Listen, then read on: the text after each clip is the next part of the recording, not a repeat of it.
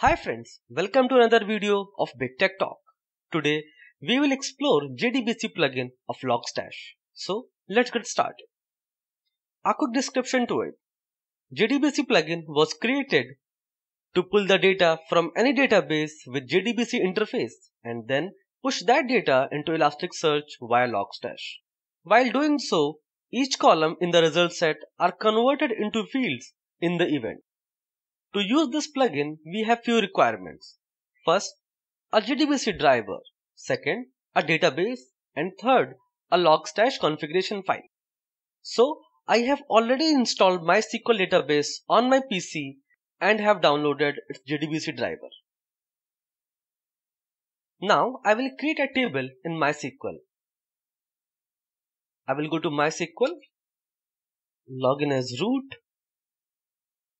To create table in MySQL, I already have few commands.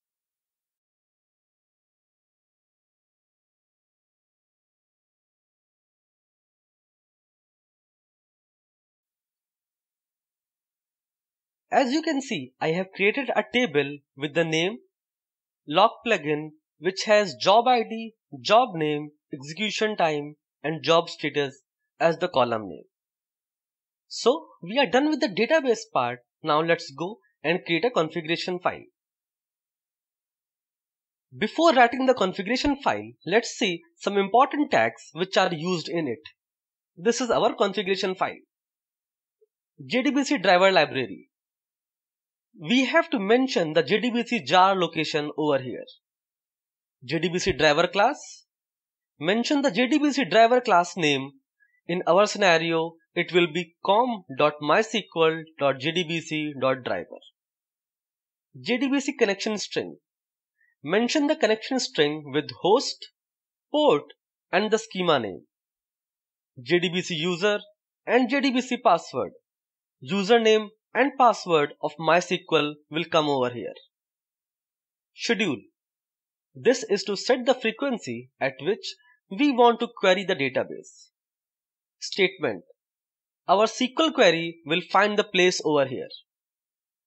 Using the selected tags which I have mentioned just now, you will end up in sending all the data from database to Logstash each time. Once again, I repeat that we will end up in sending all the data from database to Logstash each time. And we don't want this to happen. Our core requirement is to send the incremental data to Logstash. So we will be using a tag called SQL last value. The default value of this tag is 0 or 1st of Jan 1970. But this value can be changed if we use column value and tracking column. If use column value is true and the tracking column has a column name, then the value of SQL last value can be changed. And the output part.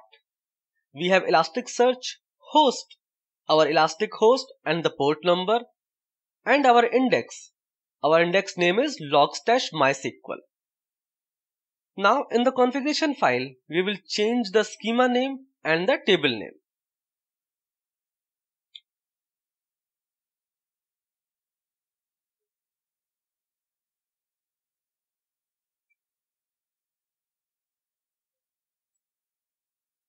Save it. Now let's go to PowerShell and trigger the Logstash.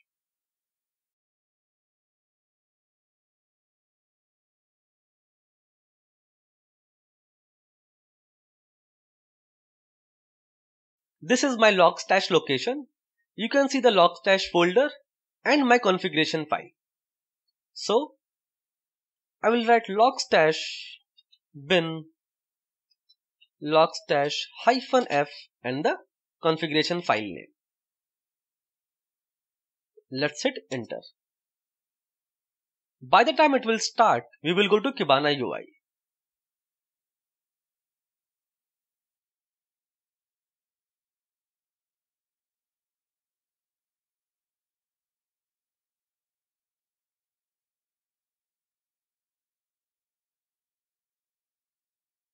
Management, index pattern, create index pattern.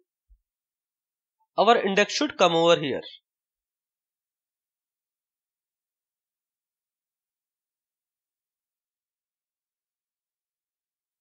As you can see, our pipeline is started, but it is not able to send any data since the SQL last value is 0 from the previous query.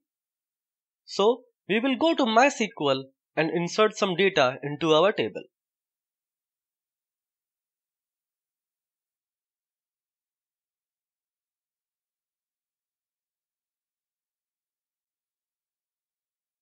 As you can see, I have inserted 10 records. Let's go to PowerShell and see.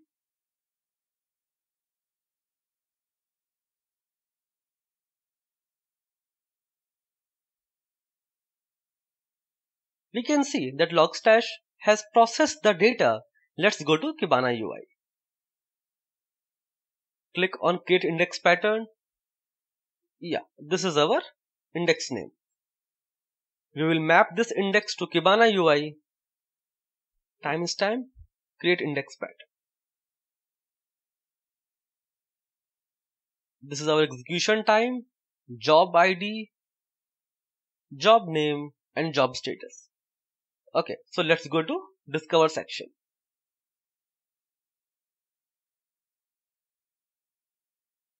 Yeah, you can see our 10 records are here.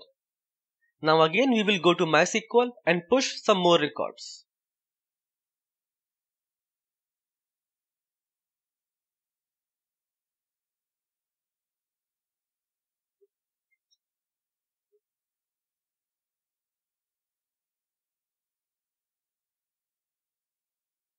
Just refresh it. As you can see, we have received the next 10 records. So friends, we are done with today's video. In next video, we will try to create some graph on top of this. So friends, if you like the video, hit the like button and subscribe for more such videos. Thank you.